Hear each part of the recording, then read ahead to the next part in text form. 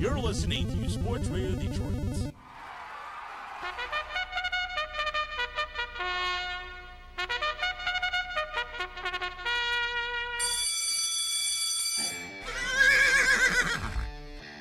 Sports Radio Detroit is proud to present the Whip and Neigh podcast on sportsradiodetroit.com SRD with your show host Pete Spivak, a broadcaster and horse racing handicapper, and Dana Garuder, a sports writer and horse racing handicapper. This episode welcomes guest host Aaron Hayes, who's a freelance horse racing writer and handicapper.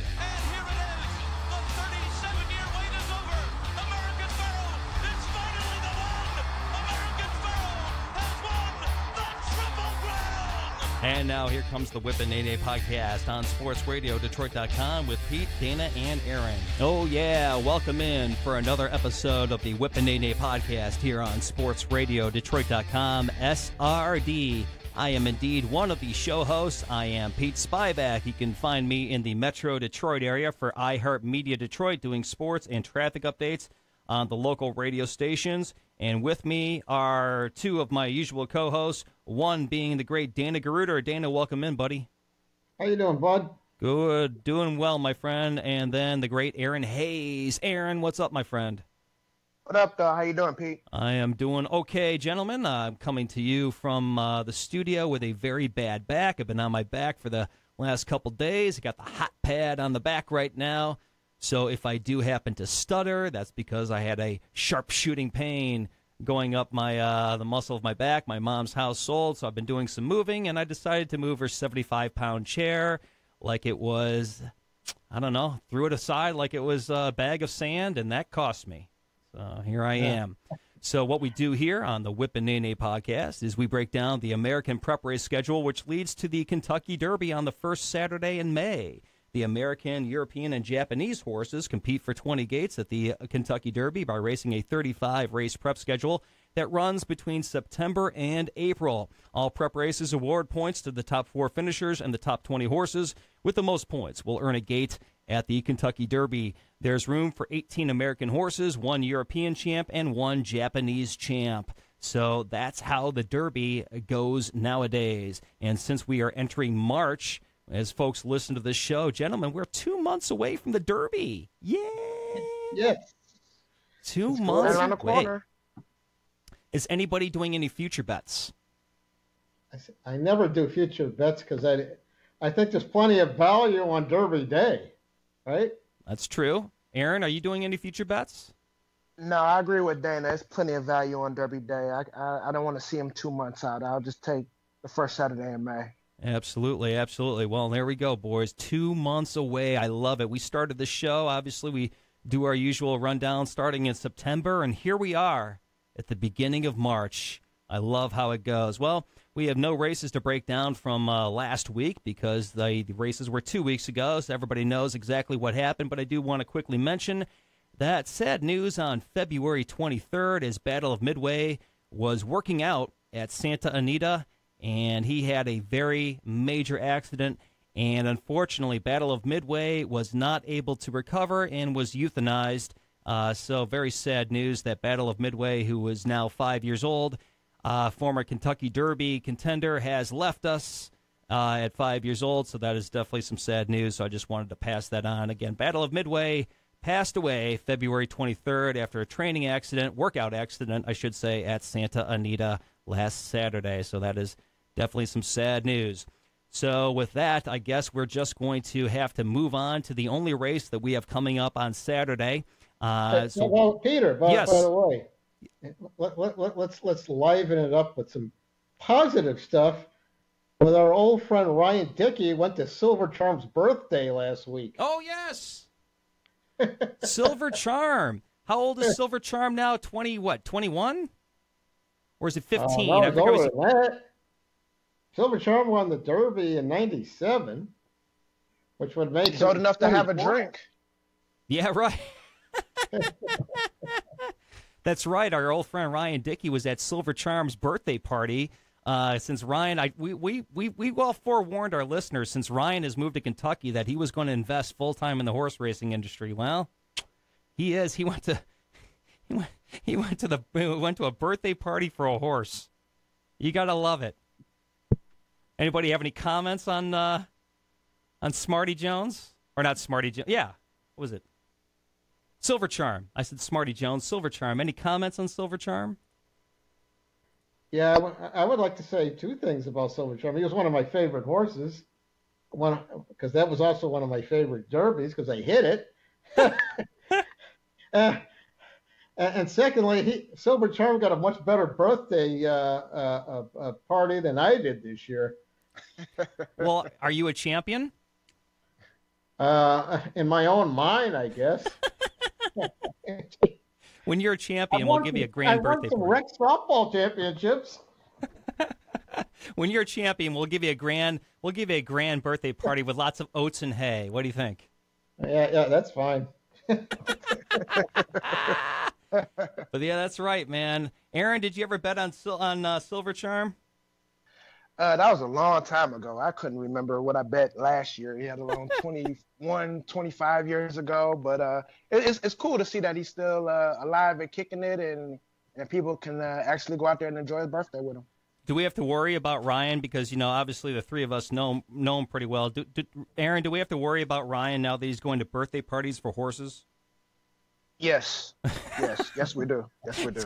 It's got to be an 800 number for him to call somewhere if he continues to go into these birthday parties for horses. I love it. That's hilarious. All right, gentlemen. Well, let's get into Saturday's race coming up. But before we do that, before we break down our race, I would like to remind everybody to log on to Sports Radio, Detroit.com, SRD, and check out the latest episode of the Out of Bounds podcast. Join Dave, Dan, and Jeff as they talk the latest sports and pop culture topics in the world today. That's the Out of Bounds podcast with Dave, Dan, and Jeff, only on Sports Radio, Detroit.com, SRD. So let's proceed to Saturday's Grade 2 1 mile and a 16th $400,000 Fountain of Youth Stakes from the gorgeous Gulfstream Park in Hollandale Beach, Florida. Race 13 on your card. Points awarded on the road to the Derby, 50 for the win, 20 for the place, 10 for the show, and 5 for fourth. And with the races basically now being either for 50 or 100, if you win one of these races, you're basically in the Kentucky Derby. So it'll be a field of 11 horses, post time set for around 5:32 Eastern Standard Time, and the weather will be typical Florida weather, sunny and 82 degrees. 11 horses in the field, with the 7-horse Hidden Scroll being your 9-5 favorite. Aaron Hayes, what's your breakdown, my friend? Well, it looks like I'm going to have to take that 9-5 favorite, Hidden Scroll. His debut on January 26th on the Pegasus Cup Day, it was outstanding. He won wire to wire, winning by 14 lengths. Joel sat like a statue on him, and he didn't even move the whole time. They ran the mile on a sloppy seal track in 1:34 and 4, and it was just awesome. But what really got me, though, was Bill Mott. He's not a very good trainer debuting. Out of 321 starts, he only wins 8% of the time. And when he debuts at a mile or more, it's only at 3% in 52 starts.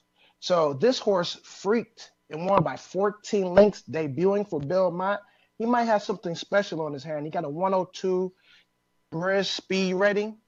And I just absolutely loved his performance. 9-5 is a little bit low for a horse that's only ran once, but the way Joel just sat on that horse, just watching the race visually, it was extremely impressive.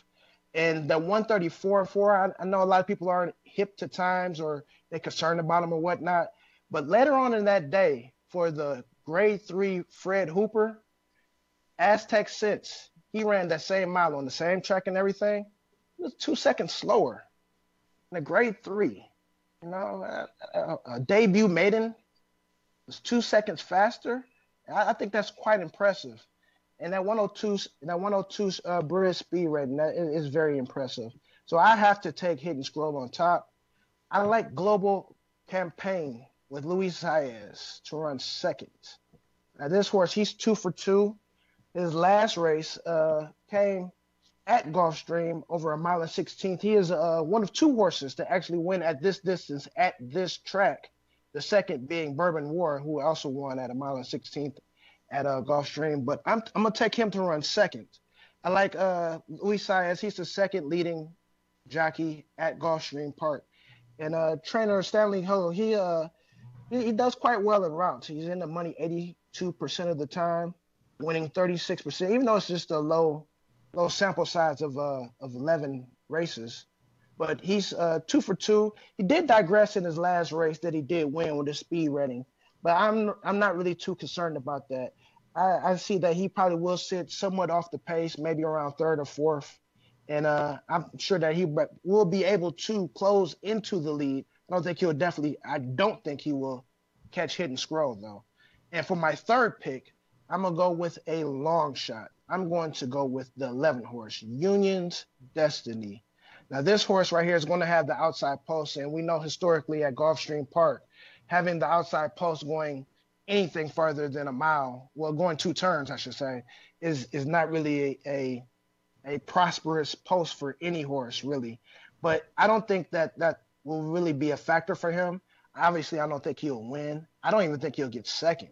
But I think that he will be able to sit off the pace, and he should be able to close into hopefully third. He might get fourth though, but for 30 to 1, I like him. I like him a lot, to be honest with you, to at least hit third or fourth. He had a bullet workout at Gulfstream Park West, going 5 furlongs in a minute. In his last race that he did run, he had a 99 speed figure, and hasn't been off the board in 3 starts. He ran third last time out at Gulfstream, but I think that he will be able to close into the pace.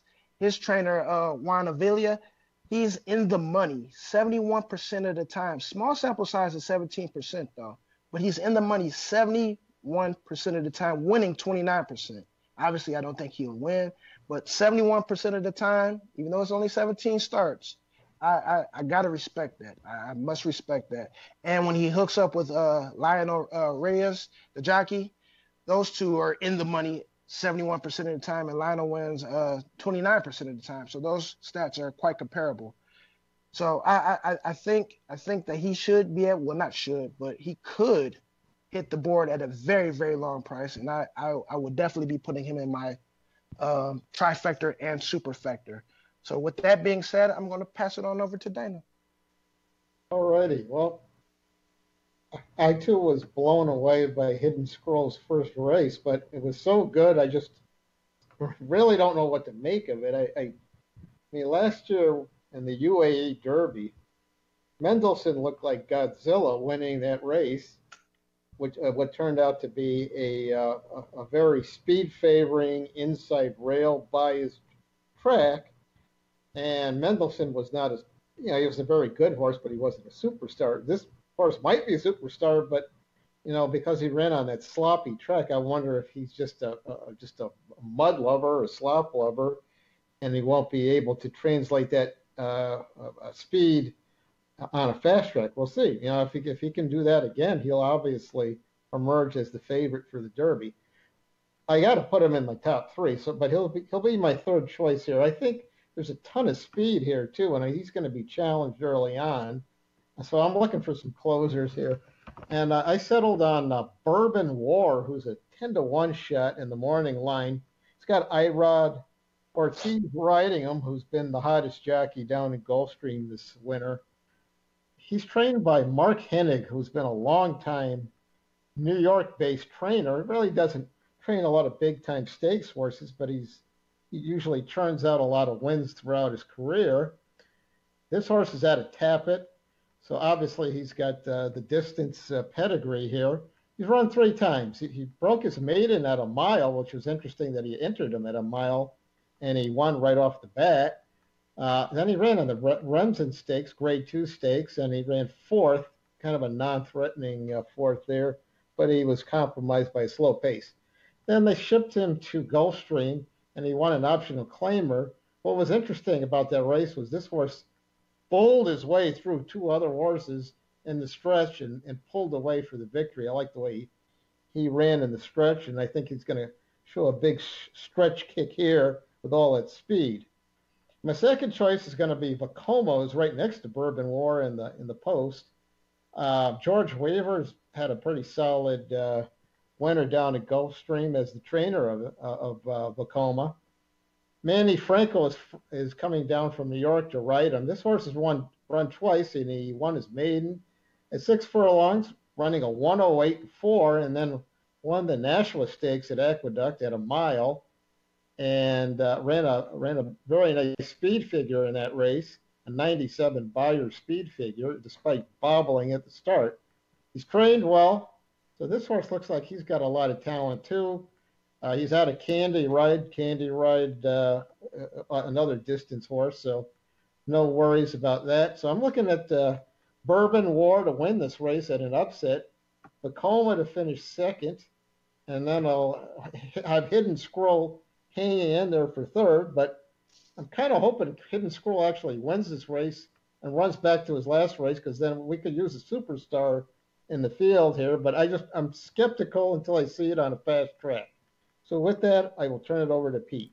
Well, I appreciate that there, gentlemen. Thanks very much for your breakdowns. One thing about the Fountain of Youth Stakes, serves as a prep race for the Florida Derby coming up in late March. And also, as I get into my breakdown, I want to mention that John Velasquez has 4 victories in this race, and that's the most of any active jockeys. So with that being said, let's talk about the one-horse Code of Honor, who missed the Breeders' Cup Juvenile and missed the Remsen. Now, this horse's form, if you look at his 3 races, is obviously going backwards. So he can basically only improve and hit the board, in my opinion, or fall off the radar. I mean, Code of Honor is really at a point right now, especially being 6-1 on the morning line, where it's either make or break for Code of Honor. So I really think that Claude McGahee III is going to have Code of Honor ready to go in this race, especially at 6-1. Again, John Velasquez has 4 victories in this race, most of any of the active jockeys, and he's riding Code of Honor. Code of Honor also training like a very if training runs was awarded trophies, if horses were awarded trophies or awards period in training runs, Code of Honor would be the champ of all training runs. I mean, this kid has been training really, really well. So the one Code of Honor, I really think, is definitely a horse to be contended with, especially with John Velasquez on his back coming up for Saturday's Fountain of Youth Stakes. But I want to also talk very quickly about the 4-horse Bourbon War. I think the 4-horse Bourbon War, who needs a very fast pace to hit the board, will get that in this race. I see a lot of horses in this race going out for the lead. Here's the way I see the race breaking from the gate. I see the 2, 3, and 7 going for the lead. I see the 5, 8, 9, 10, 11 doing the stalking job, and then the 1, 4, and 6 will be coming from the back of the pack. I think that horses like Code of Honor and Bourbon War will indeed, and Signalman, will definitely get the pace that they need at the front, with a lot of horses that do like to be on the lead, and some of those horses like Frosted Grace and Everfast will be coming from the outside to help speed things up as well. The 4-horse Bourbon War definitely will need that pace to come from behind, but one horse he's going to have to catch is going to be one of the stalking horses, and that is the 5, Vekoma. I think that Vekoma adding Lasix for the first time, also going 2 turns for the first time, will distance be an issue, is the main question for Vekoma. Coming off a very nice win in the Grade 3 Nashua at Aqueduct. So, I mean, he won that one by a nice length and 3/4 at a mile distance, but now he moves up in class. He's going to go 2 turns.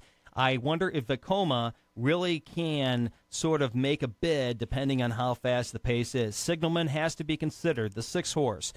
He has hit the board in all 5 of his starts. A late runner, as I mentioned earlier, needing fast early pace to catch in the end. I think he's going to get it. And obviously the 7, your morning line favorite at 9-5, Hidden Scroll, coming off a 14-length victory over a 1-mile turn in the slop. And I think that Aaron made a great point about the horse that followed up Hidden Scroll in the following race, running 2 seconds slower in the exact same distance. I think that has to say a lot about Hidden Scroll. So it may sound boring in an 11-horse field, but I would like to play with in this race coming up the 4, 5, 6, 7. I think that those middle horses in this field will definitely be the top 4 horses in this race, aside from the 1, Code of Honor. So actually play with the 1, 4, 5, 6, 7. I think those are the horses that will definitely bring you money. Watch out for the 1, Code of Honor. Huge question mark. Also, if the pace is right, Bourbon War and Signalman should have their way. It all depends on what Vacoma's going to do. So 1, 4, 5, 6, 7. But for me, I'm going to select either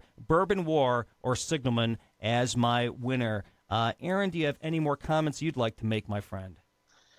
To be honest with you, the horse that scares me the most to beat, not beating, but to make this race unfold up top is the 3-horse Gladiator King. Now, obviously, I believe that Hidden Scroll has to go to the front. I don't think he'll stalk or whatnot, but I have no idea why there's 3 horses in this race at all.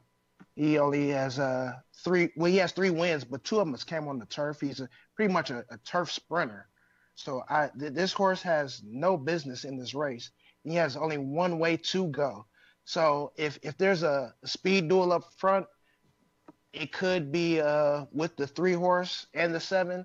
And if he does his job, which I guess I don't know why he's in there, but I think that could be the only danger to Hidden Scroll, and they'll just tire themselves out. And like you said, all the horses from behind might come and get them. But I have no idea why there's 3 horses in there, and that could be the the downfall of Hidden Scroll in this race if he goes to the front and just guns them and they just duke it out up front. That makes sense. I mean, he is 50-1 on the morning line, so you wonder, like, what the heck? He is a turf horse. Maybe they feel that maybe the class will do him some good. Who knows? I mean, that is an odd horse for this field. Dana, anything you want to add? Well, I got to make a comment about that same horse, in that this trainer and the owner just love to run in these type of races. That's all it is. I mean, they ran in the Remsen Stakes, they ran in the Holy Bull. They just love to run on these big stakes races and hope they can pick up a little check, or maybe hang out in the owner's box with all the other big stars, right? That's all they are. They're starstruck, huh? The big race of the day, That's basically what it is. But the other thing I wanted to mention was that, which we haven't mentioned, is that Maximum Mischief was one of the hot horses coming out of the 2-year-old races, and then disappointed in the Holy Bull, is off the Derby trail right now. He has a leg injury, and he would have been in this race too. This is a loaded field. This is probably the best field we've seen since the Breeders' Cup. So, Breeders' Cup Juvenile, I should say. So this is going to be an exciting race, and obviously, with Bill Mott's horse running so well in his maiden race, that brings more intrigue into the race of an already intriguing race. So I think it's going to be very interesting to see what Hidden Scroll does in this race, whether he's a true superstar or whether he's just a slop-loving son of hard spun. Well, we will definitely find out at 9 to 5 on the morning line, that's for sure. Well, if you think this field is loaded, wait until our next show, boys. Coming up in our next show, for our fans out there listening, it's going to be a long one, and it's going to be filled with information. We have 4 prep races to break down for the next show, ladies and gentlemen. The 3 of us will be breaking down the Gotham from Aqueduct, the San Felipe from Santa Anita, the Tampa Bay Derby from Tampa Bay Downs, and the Jeff Ruby Stakes from Turfway Park. And the Jeff Ruby Stakes used to be known as the Spiral Stakes. But those 4 races we have to break down in our next show. I don't know if we're going to have enough oxygen to do that. I think that race also used to be the Jim Beam Stakes. The Jim Beam Stakes as well? No, I think it used to be named the Jim Beam Stakes. That particular race has gone through several different name changes over the years, depending on the sponsor. Well, one thing I do want to mention about the Jeff Ruby Stakes / Spiral Stakes, it's at Turfway Park, and that's usually where you can find the great Ryan Dickey. So I have a feeling that he's going to be at the Jeff Ruby Stakes. I'm sure he will be. Well, and I'm sure he'll be betting all the other stakes too. Oh, I'm sure he will, and he might have a few Jeff Ruby Stakes while he's watching the stakes. Aaron, anything else going on in your life, my friend? Not really. I'm just waiting on Saturday. You got it, my friends.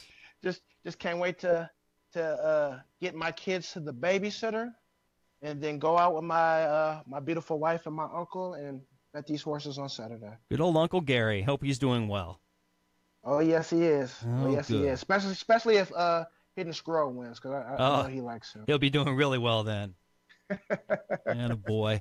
Well, thanks very much, Yes, gentlemen, indeed. as always. I appreciate your help, and thanks very much to our listeners for listening in, as always. And don't forget to tune into other shows and podcasts here on sportsradiodetroit.com, including Out of Bounds Podcast, Parsons and Slow, Fanarchy, The Set Piece, Mitten Sports Talk, Grave Discussions, The Laugh Track, Spinning the Wheels, SRD Ringside, Wings, Pistons, Lions, and Tigers SRD. And don't forget to check back for more of the Whip and Neigh podcasts as the Triple Crown season progresses. So thanks very much for listening. A reminder, I am one of the show hosts. I am Pete Spivak. You can find me on Twitter at Son of USFL Dad. Aaron, where can people find you?